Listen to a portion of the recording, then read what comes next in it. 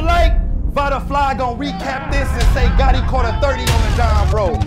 So all y'all wanna know what happened, I'm gonna tell you what happened. He got smoked. That was crazy out the game. Sometimes SP to nobody that knows body. Hit his area with 51. Everything in the Vada Fly. When you start rapping like that? Videos, but bet I get that check and have them out the land with pretty hoes. Feel me though, I'm bulling, boy. Just keep the boo, keep moving, boy.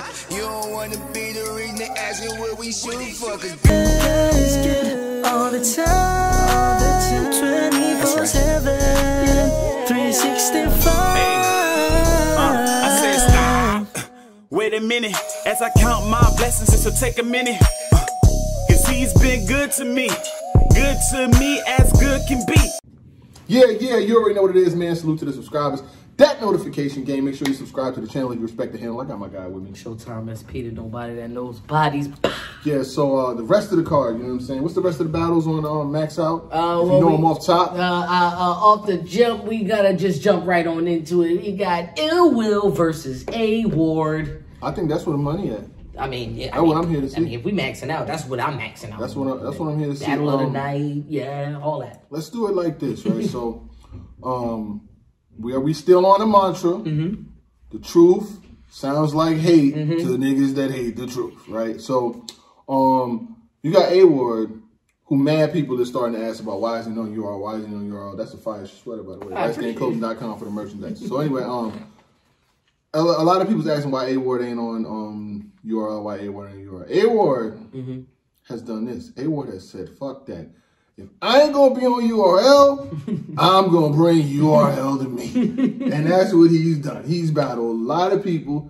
He got Arsenal coming up, and he got Ill Will coming up. That's better than niggas that's on the motherfucking roster. They ain't even getting battles that good. Not in the store legacy, they ain't getting them kind of battles. He got Ill Will and he got Arsenal coming up. So, Ill Will, for me, I rock with Ill Will. Ill Will has posted content from him. We blogged on him versus 40 Cal. He posted on his Instagram and things like that. And I got a respect for him. You know what I mean? I feel like Ill Will does everything right in the ring, but everything wrong outside the ring. And I'm gonna get into it. We got time. I'm gonna throw it to you when I'm done. Go ahead. Ill Will doesn't promote. You know what I'm saying? I think he just posted the flyer for the battle with him, A Ward, like yesterday. This shit been out for like almost 3-4 weeks. Just posted the flyer. Okay. I think he just did an interview. Salute to 3 Letter Man. He just did an interview with him. That's his first interview about this battle. Doesn't really be on Twitter like that. Doesn't like have a YouTube channel. Doesn't market. There's no brand in there. You know what I'm saying? It's just a basic, I'm going to show up, I'm going to battle, I'm going to bounce. You know what I'm saying? Yeah. And that's cool if that's what you just want to do. If you don't want, like, okay, let's take a person like Geechee Gotti, for instance. Geechee Gotti got clothes. Geechee Gotti got a motherfucking store. Geechee Gotti got a podcast. Geechee Gotti battles on a bunch of leagues. Geechee Gotti's doing music videos. Geechee Gotti's doing music. Geechee Gotti's fucking probably still got hair and shit. Doesn't he still have his own league too? And then he got his own fucking league. I done named 8 different streams of revenue.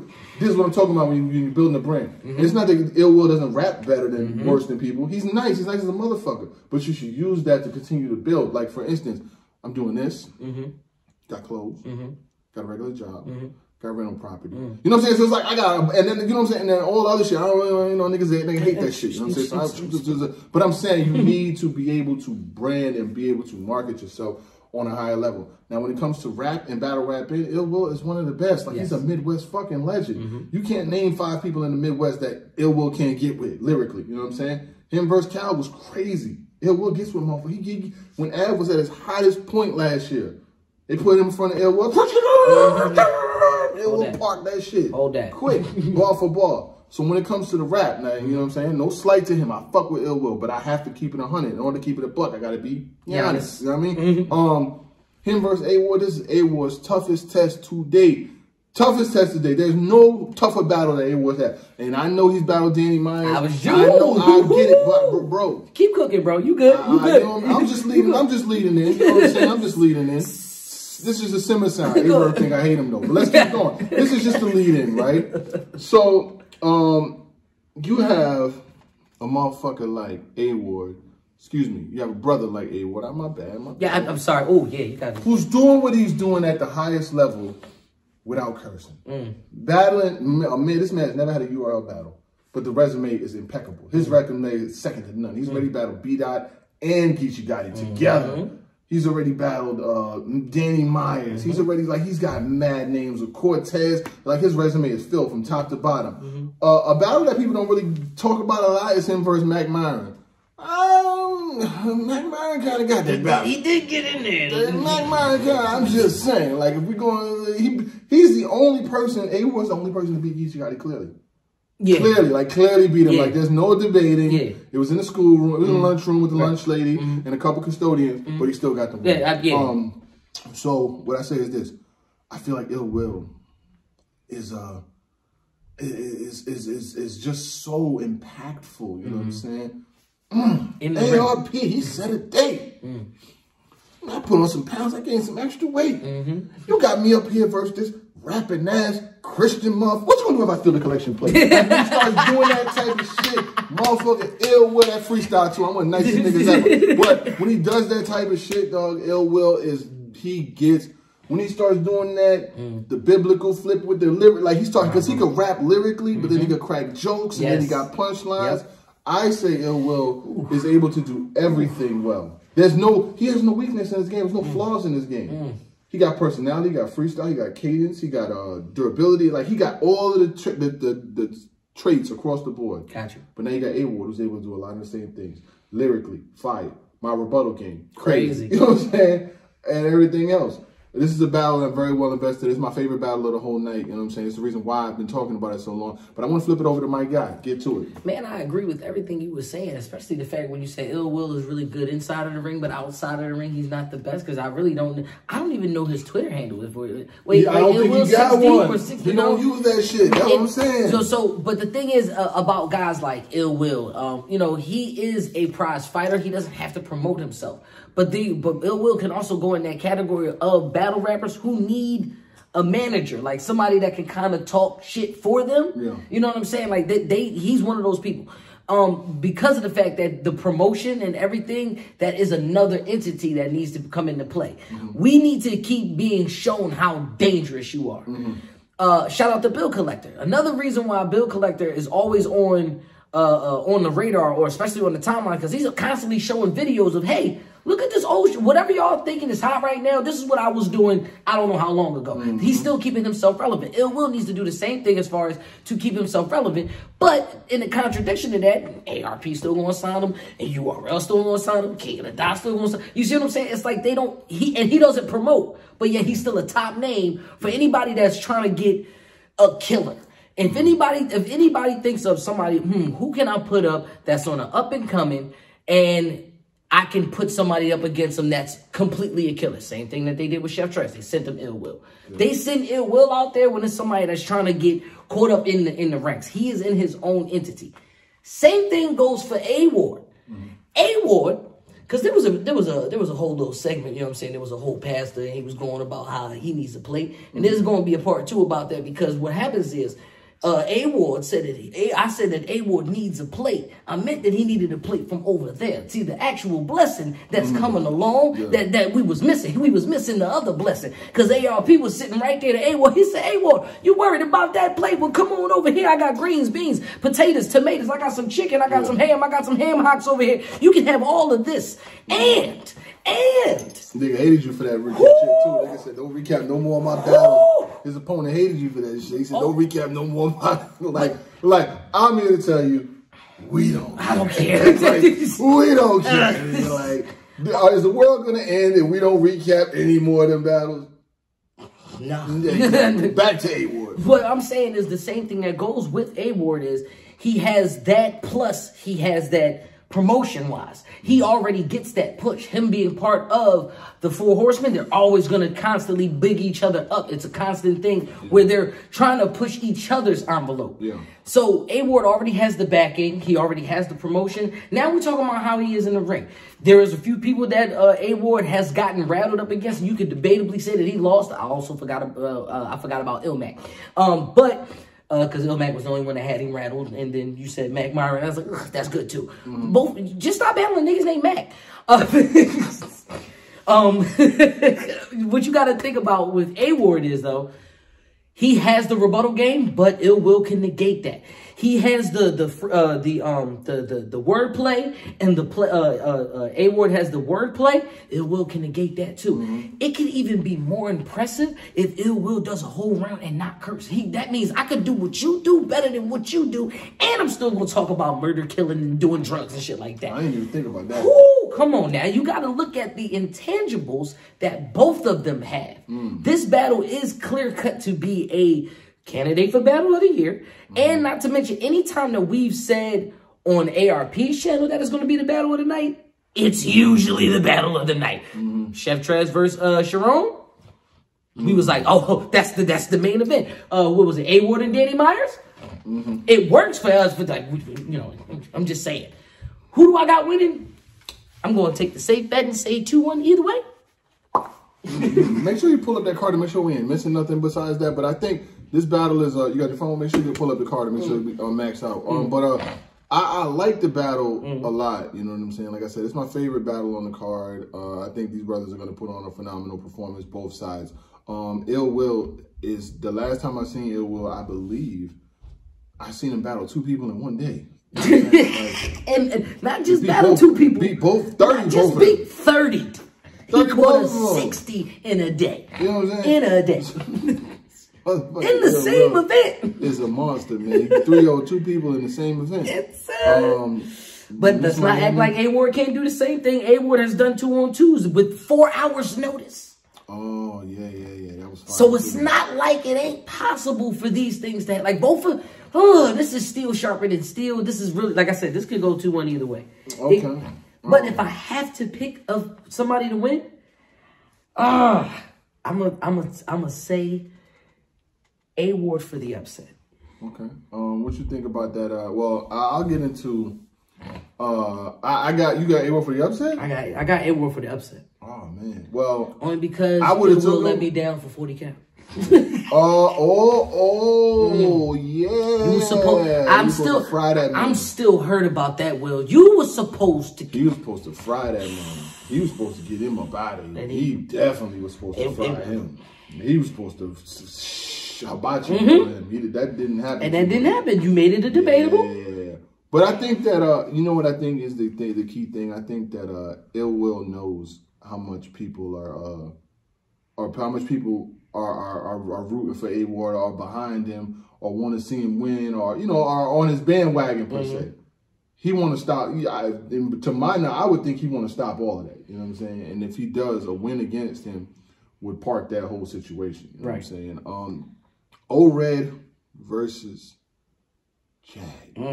Very interesting battle, man, because Jag done had a couple battles now. And I always say that it takes about 2-3 battles for you to really find your battle groove. You know what I'm saying? For you to find what it is that you're going to be doing here. For R.B.E. took him about 2-3 battles before he really, really is in that bag. Yeah. I'd like to see R.B.E. again, too. Yeah, me too. Yeah. Well, he said he retired. He said he's done. Well, even if he is, you know what I'm saying? He can come back at any time he wants. Anytime he wants. Jag had math. Jag had 40. And now, you know what I'm saying, he's here for this. You know what I'm saying? Like, so now, what do we do? Like, do you see Jag as a battle rapper? Like it all depends on where you view him at, his vantage point in the battle rap shit. Is this something that we're gonna see Jag doing seriously? Is he gonna continue to do it? He's got bars, he's got a good cadence.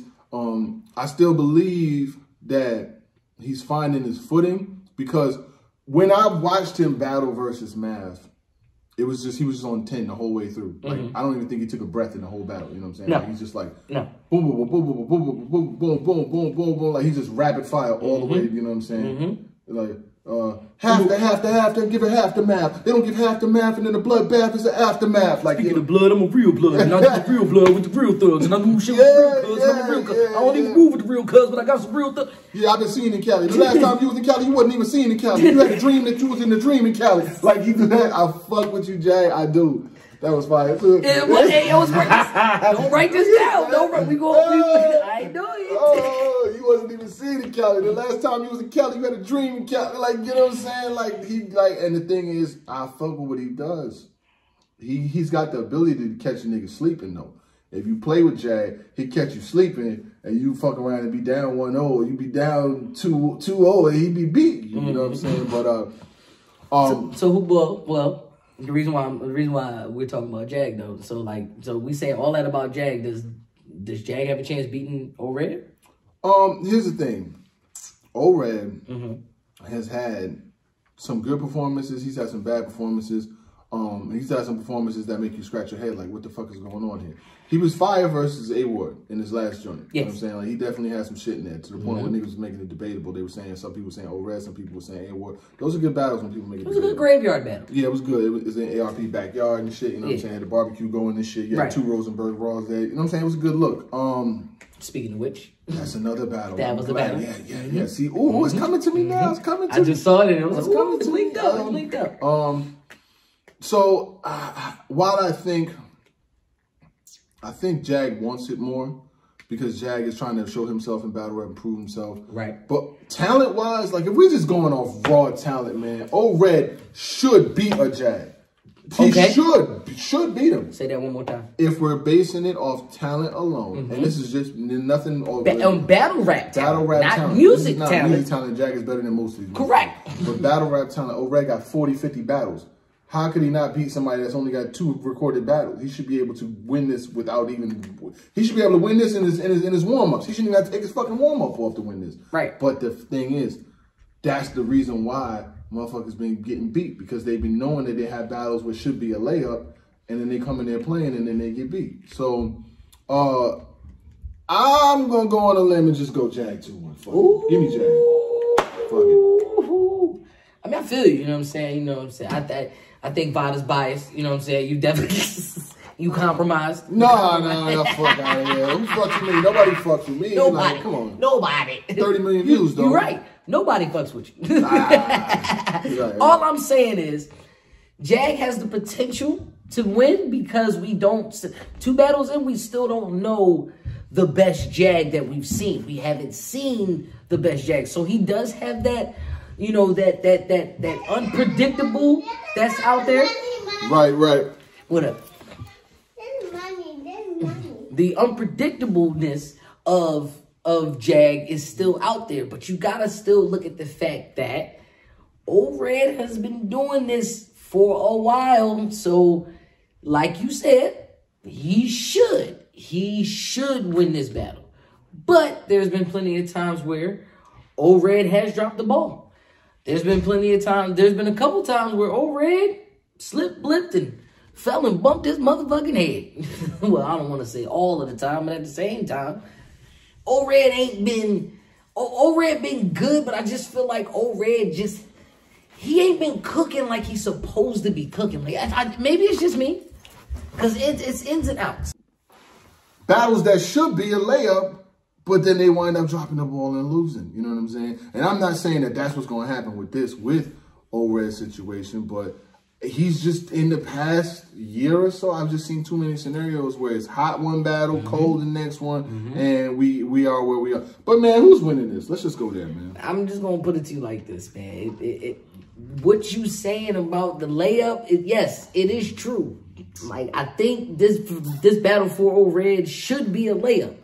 But I think he's Caldwell Pope. I think he Kyle Kuzma. You know what I'm saying? So did you see this nigga airball a tech free throw? I'm sorry. That's crazy. They gave you the ball to shoot it. It was just like, no. Anyway, but I feel like Vada. But I feel like O-Red, this is a layup for you. Like, I really feel like this is a layup for you.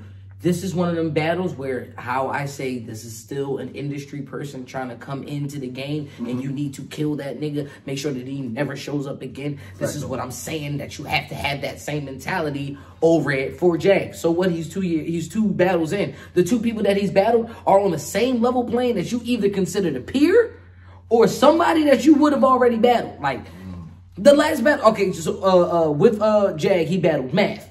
Did O-Red battle Math?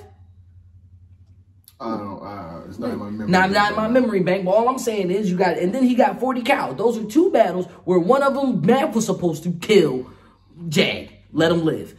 40 Cal was supposed to lose to Jag, and therefore that battle was kind of a debatable. This battle is the one that counts, O-Ray. You are the one that's in the game. You are the one that is a battler. Battle-tested, battle-proven.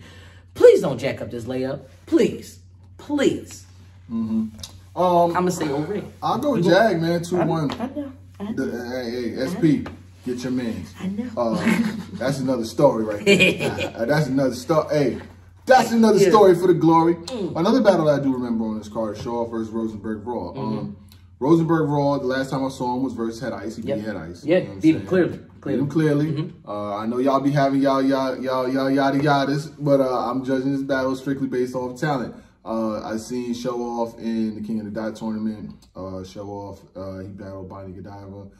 He has some other battles. Show Off gets busy, you know what I'm saying? Like, I rock with what Show Off does. He does his thing off the court, too, with promotion, the music, you know what I'm saying? Social justice, he blogs and shit like that, too. And, you know, him versus Rosenberg Raw is one of those R.B.E. grudge matches. Like, they've been down with R.B.E. They've been around R.B.E. for a minute.